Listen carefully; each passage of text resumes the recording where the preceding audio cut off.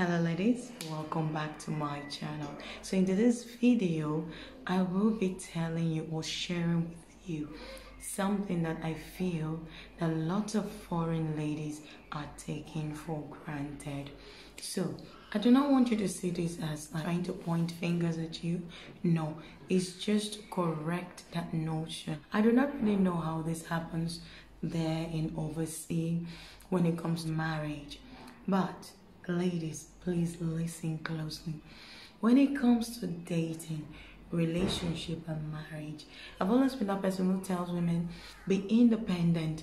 Don't be so dependent on your man, because no man wants a woman to be solely dependent on him.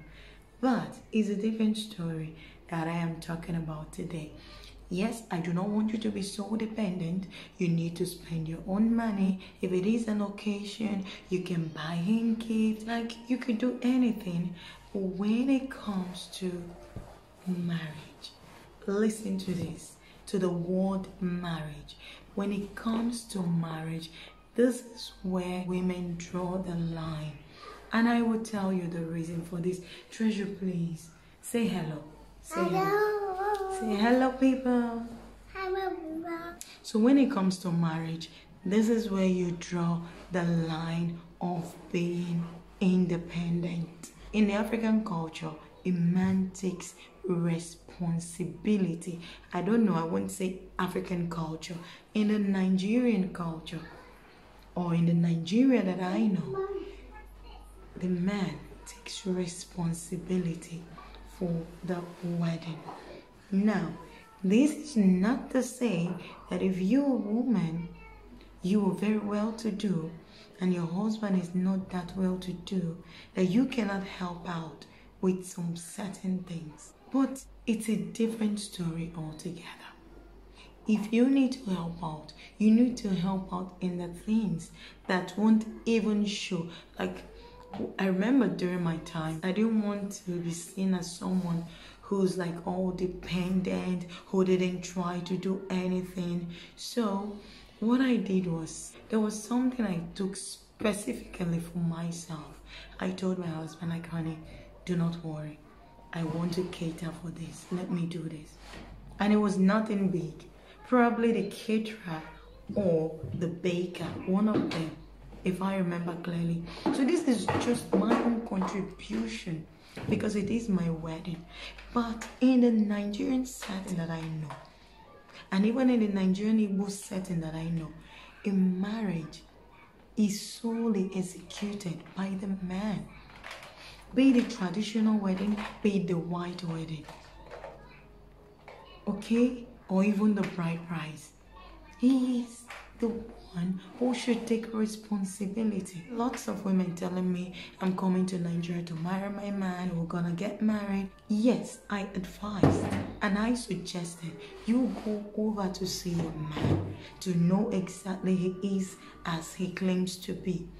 But it is a very bad idea to go marry him. The man takes full responsibility for the marriage. Now, marriage to Nigerians is seen as a passage. I'll call it a passage which says, yes, now I'm a man.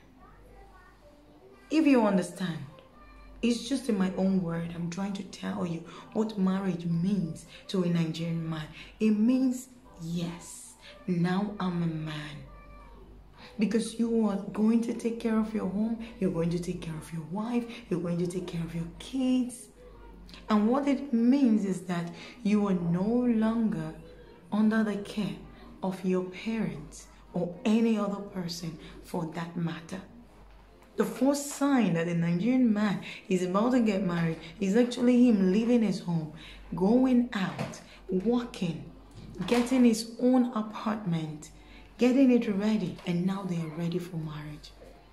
So that I do not understand when a woman says he's going to get married and then she's going to pay for the wedding expenses. See, let me correct you. It is a very bad thing for a woman to pay for a wedding if she's marrying a Nigerian man. The first thing is, it's a letdown. It's a look down. It's a fall down. It's an everything down.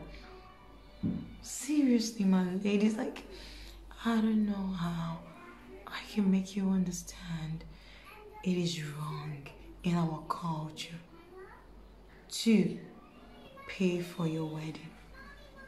We have seen lots of rich people in Nigeria who maybe marry poor men, pay for their weddings, and the person is like, the man will not be seen as the man is supposed to be. He's laughed over. He's laughed over. And number two, the man will not take the marriage seriously. Even himself, he will not take the marriage seriously because he knows like it's not him who married you. You married him. It is a thing for a man to marry you. I don't care the kind of wedding that he is able to afford. That is why you will see people get married in Nigeria. Some will have high-class wedding. Some will have middle-class wedding. Some will have low-class wedding. It's just the pocket of the man that matters, the wedding that you have. And people who are in love and are very willing to marry do not care about societal wedding, do not care about the high class nor middle class. They just do a low class wedding. But the man is the one marrying you. Don't ever marry a man. Okay, let me rephrase it. Don't ever marry a Nigerian man. You can marry a man of your nationality. You can marry a man from where you are. If it is your belief, if it is your culture, if it is your lifestyle, but it is not our culture. It is not our lifestyle. It is a letdown. It is, in fact, if you should say this to the elders, they'll be like, abomination. Hello. Hello. If you watch Nigerian movies, it means sacrilege. You have done something that is horrible.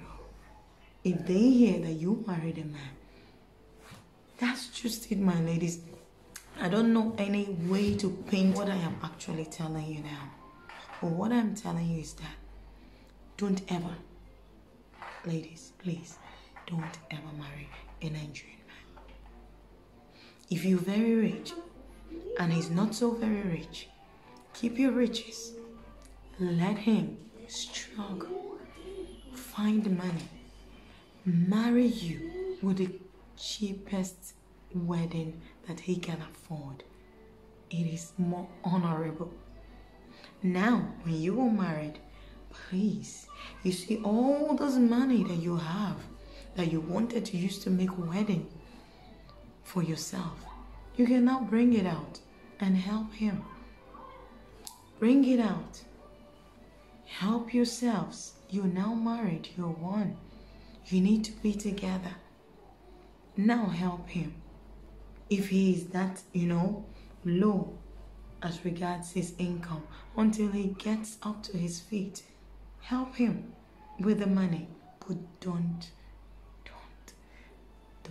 ever pay for your wedding. Don't ever give him money to plan your wedding. Don't. Please. I'm begging you, ladies. If you are dating a Nigerian man and you people are about to get married, please watch this video. Watch it. It will lead you. Whatever it is that will make you bring out your money and plan your wedding, rebuke it. Rebuke it and wait for him to marry you. If you like, give him the money. I really do not care. If you like, open up an account for him. Give him whatever it is. I don't care. But don't you ever, my ladies, pay for your wedding or give him money. to plan your wedding. That's assuming he doesn't have money. Let him become a man. Let him get to that right passage that every Nigerian man must pass, which is getting to the stage where you get married. It is a stage. He needs to know it is a stage, and he will know that it is time for responsibilities. How else is he supposed to know that he's about to embark on a mission? A marriage is a mission. He needs to know. You know, in Nigeria, when men finish weddings, they cry of money. Not like physically crying, but anywhere they go, whatever they do, they complain. I don't have money. Money's finished. Money. Colabs, I don't have money. Let's just wait for next salary. And that is, yes, that is a man that has just done a marriage. And people know. People know in Nigeria that when people get married, they become broke. Because for one, Nigerian weddings are expensive. Even the cheapest wedding you can afford is expensive. So to him, he's gonna use a lot of money. That's it. There are no two ways to talk about it. If he doesn't have the money to do even the cheapest wedding, wait for him. Let him have the money. Let him have the money. He's not ripe for marriage yet. Or else, if you choose to embark on the journey of getting married to him, know that you have embarked on a journey of no return, because you will continually be the one to spend, sponsor, and carry that marriage. And that's all I have to say to you. And at the end of the day, he may not even value you, because he will see you as cheap, simple, or easy, because you married him when culturally it should be the other way around. So my ladies, this is all I have for you. I'm going to work. I do not have time anymore. So without further ado, do have a lovely day. Do have a happy day.